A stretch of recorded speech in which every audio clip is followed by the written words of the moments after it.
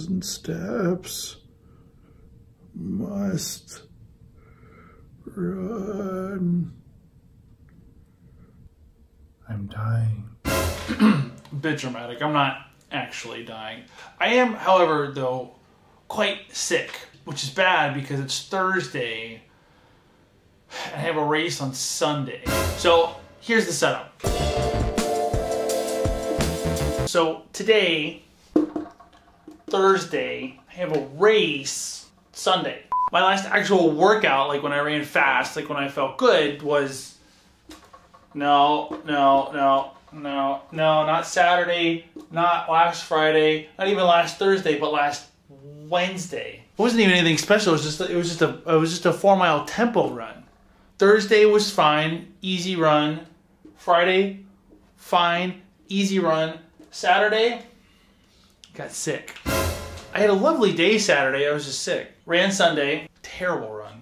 Ran for like an hour, terrible, super hot, like 30 degrees Celsius. Felt like crap on Monday. Didn't run. Ran again on Tuesday for like an hour. Still sick. Still like, ugh. Ran yesterday, feeling maybe a little better. Still sick. My legs are just completely not used to running fast at all whatsoever. I did like hills on Tuesday, so like 4 by 80 meter hill sprints, full recovery, just to try to get something back in them. Yesterday felt so weird. I'm not running today.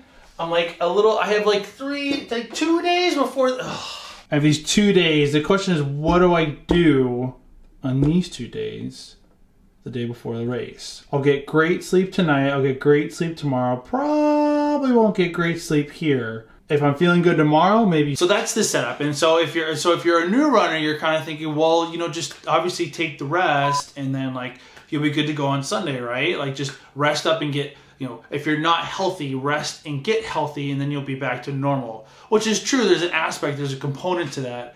But also, like as a runner, it's kind of like, well, if you don't run for a long period of time, you're not going to race well. And I understand I'm not going to race as well as I probably can normally under normal circumstances, right? The real question is the opportunity cost of not running the same as if I did run? Like.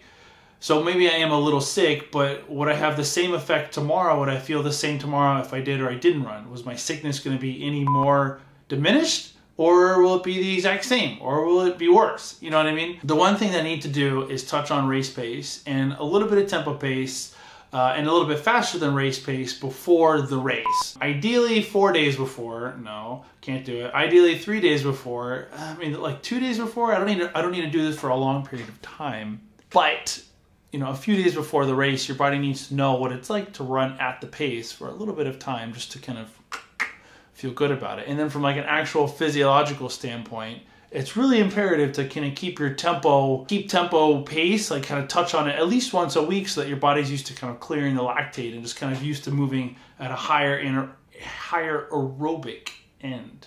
If I'm not talking, if I'm not speaking exactly as eloquently as I normally do, it's because I feel weird, okay? All right, so that's the setup. That's all I got for today. I'll check back in tomorrow on Thursday, Friday, we'll see how it's going.